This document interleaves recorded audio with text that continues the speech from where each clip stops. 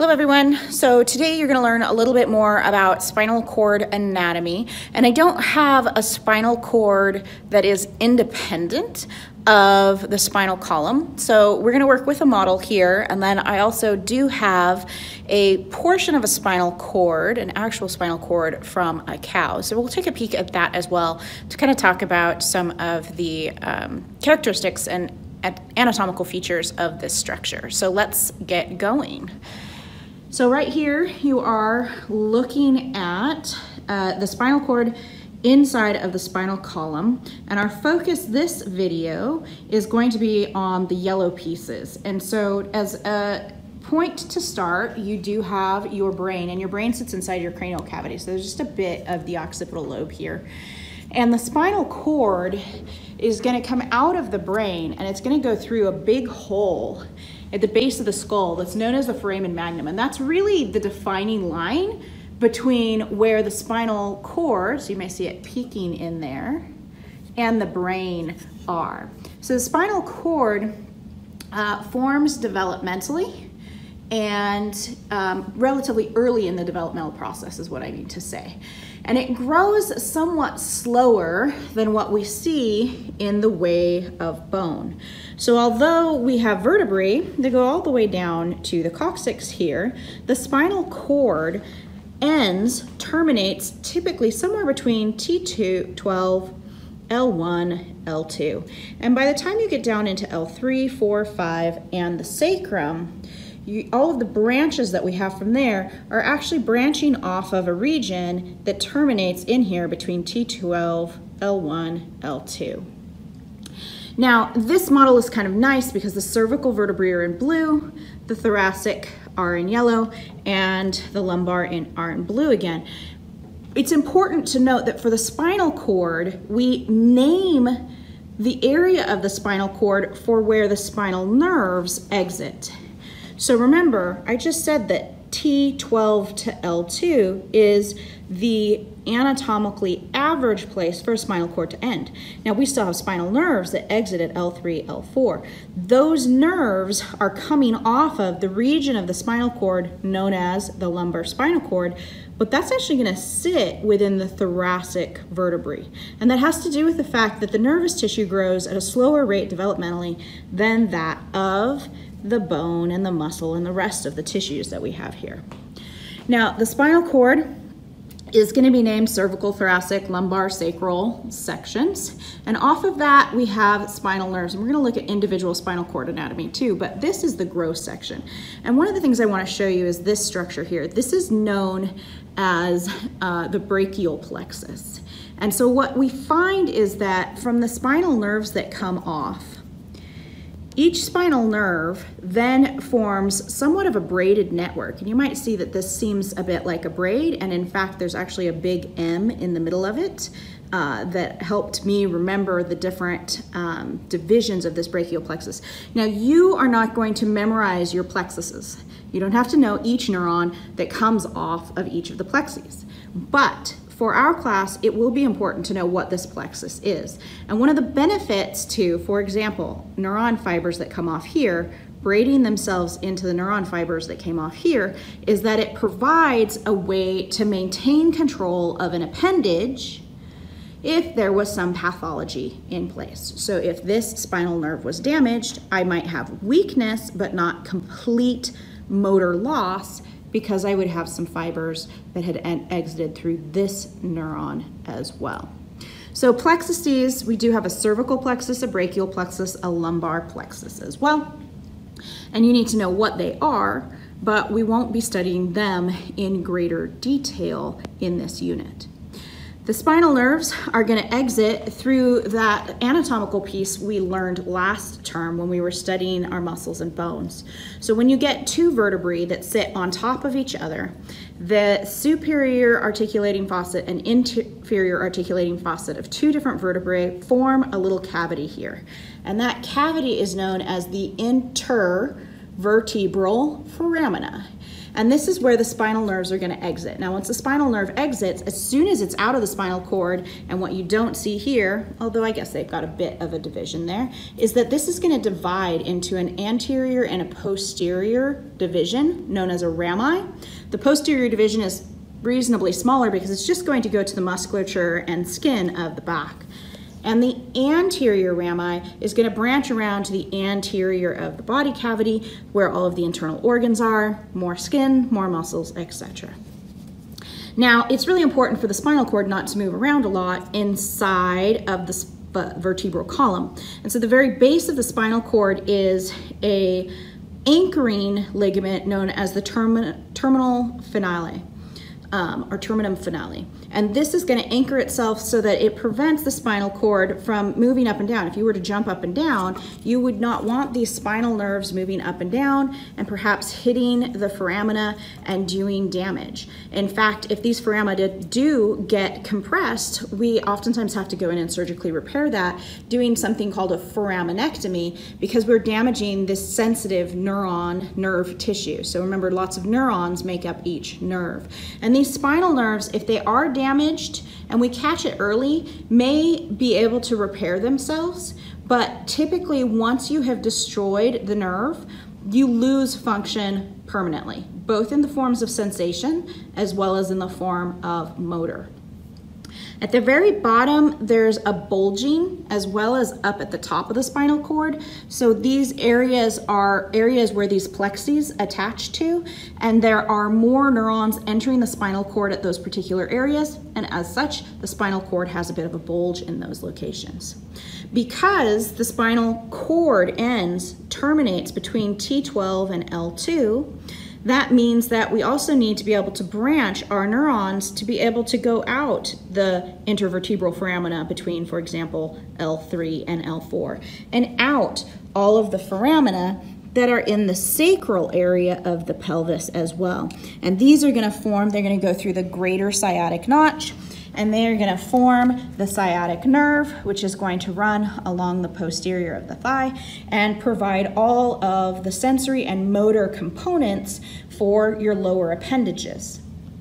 So that branching off of the spinal cord, which remember ended up here, is going to create this hair-like appearance of nerve fibers that are exiting, neurons in the form of spinal nerves that are exiting in this lumbar area. And that creates something called the cauda equina. And so this model is not actually anatomically correct because they actually have put the spinal cord proceeding out the very end. So here's the terminal finale. This very tip of the spinal cord right here at the edge of my thumb is known as the conus medullaris. So it's the medullary cone, that's the very end of the spinal cord. And so then that terminum finale would be a ligament that would extend down the bottom and anchor itself into the bottom of the spinal column, the bony material. And then off of the conus medullaris is branching of neurons that is known as the cauda equina because it looks a bit like a horse's tail. Cauda means tail, equina means horse. And so this cauda equina provides each of the spinal nerves that then we see exiting through the intervertebral foramina in the lumbar area as well as down in the sacral region as well. Now, not only is it important for the spinal cord to be anchored at its bottom to prevent superior and inferior motion inside the spinal column, but it's also important for this structure to not wiggle side to side. And so what you aren't able to see but exists are little ligaments that circle the spinal cord in 360 degrees that will adhere it to the lateral walls of the big foramen of the vertebral column. And so this helps also prevent the spinal cord from moving laterally side to side and potentially damaging this really critical tissue to the human body. In addition to having the denticulate ligaments, the spinal cord is also surrounded in meninges, which are 3 different membrane layers that serve a variety of purposes, including buoyancy for this special tissue and providing some cushioning. So between the denticulate ligaments and the fluid-filled cushion wrapped around the spinal column, or the spinal cord inside the spinal column, that helps protect this very sensitive tissue. So now we're going to take a minute to look at a real spinal cord that was transected out of a cow. And this spinal cord is only a section. It takes a really long time to do this because the bony cavities that protect a spinal cord are really valuable in helping maintain the spinal cord. I think I'm going to sit it right here over the sink, and this might be challenging one-handed, so bear with me. So we considered the spinal cord from superior to inferior in the last video, looking at the different regions and some of the major anatomy that comes off of the spinal cord. You can actually see elements of what would become the spinal nerve. So if you look right here, you're able to see a little flap and another little flap. These are two pieces. These are the dorsal and ventral rootlets and roots that would attach to create the spinal nerve that would be exiting out of the spinal cord. So you can see that it's bilaterally symmetrical. So you have some on both the right and the left. And you can see that this spinal cord section actually includes both, or would be two sections. So it would cover two vertebrae. The denticulate ligaments are a little bit fine, and so they're not as easy to visualize here and to be able to see how they would be connecting this spinal cord to the spinal column laterally, but it would help hold it in place. Now in our last video, in our last segment, we talked about the meninges, and one of the nice things about this particular spinal cord section is that you can see very clearly, I believe, the meningeal layers. And so what you have is an outer tough mother known as the dura mater. You have an inner arachnoid mater, and then you have a layer of meninges, a third membrane that lays directly on the surface of the spinal cord and creates actually a bit of a shiny appearance, I should say. So I've made a small incision here so that I can peel back the dura mater, and you may be able to see that shininess that sits on the surface of the spinal cord. And so this is a visual of the pia mater directly on the spinal cord, and now that you're looking at the inside of the dura mater, you're actually looking at the arachnoid mater. So there's a very small amount of space that exists between the outer tough mother, the dura mater, and the inner arachnoid mater. And so when the spinal cord is transversely sectioned, as this one is, the arachnoid mater oftentimes adheres itself to the dura mater. The other pieces of information or anatomical things that we would want to look at with this particular spinal cord is to try to visualize both the gray and the white matter. And one of the things that's oftentimes shocking to students is that we expect something like this with a really obvious gray matter and really obvious white matter. We also expect through models and illustrations that the gray matter is very, very large in the spinal cord. But when looking at the actual tissue, you may notice that it's a bit darker at its center and fairly light around the edges. Let's turn around to the opposite end and see if we see it any better. Sort of darker at the center. And that is the gray matter. The gray matter is not as large because the gray matter is the area of the cell bodies. This is the location through which the incoming sensory information and the outgoing motor information is interacting with either for sensory, primary and secondary neurons, or for motor, upper and lower motor neurons are synapsing in this area. Sometimes you can see, so right at the tip of my thumb, you may be able to see kind of a white line. That is one of the fissures. And there are two fissures on the spinal cord, one on the posterior side and one on the anterior side. Sometimes I can get this to pop up you can almost see the central canal. So there is cerebral spinal fluid that also goes down the central canal through the very center of the spinal cord as well. And that really is sort of the extent of what we can see on the actual spinal cord, because it isn't an illustration. It isn't a model. It's the actual functional tissue. Now, one of the things that's also interesting, and I think we should probably talk about, is the fact that when you look at this and you see it, it appears hard. It appears like a firm tissue, but it's probably the best description of the organization of the neurons, because in the spinal cord we have neurons that are going up and down. They're ascending and descending, so you're actually looking at the cut neuron end of many of these. And then everywhere we have a spinal nerve, so here and again here, and we have information either entering or exiting the spinal cord. We also have neurons that are traveling in the transverse plane. And so the best description that I've heard of this was actually a description that was in Michael J. Fox's most recent book about his Parkinson's and miscellaneous life experiences, is that the spinal cord is somewhat like a beaded curtain. It's a condensed beaded curtain though. And so a lot of the fibers, a lot of the neurons are running up and down like a beaded curtain. And yet we have other neurons that are coming and weaving through those beaded curtains to enter and exit out of the spinal cord. So lastly, let's consider the spinal cord in transection, and let's do so with a model so that we're able to exaggerate some of the anatomical features to be able to see them in greater detail. So the spinal nerves that we talked about that went through the intervertebral foramina, you're going to have them symmetrical. They're going to be bilaterally symmetrical. So you'll have a right and a left side. And remember, we're always in anatomical position. So this is the left of the spinal cord and this is the right.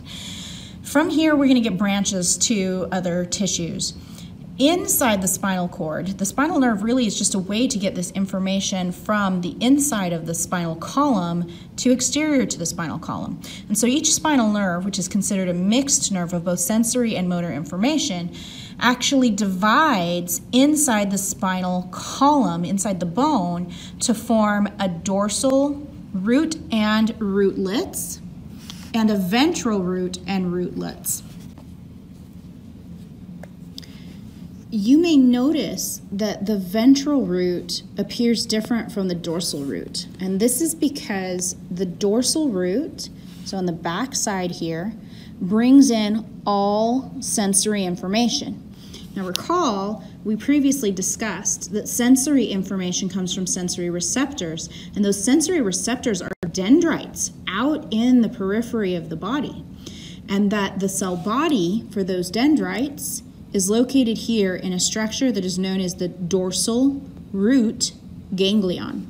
So the dorsal root ganglion has the cell bodies for all of the dendrites that have been collecting sensory information.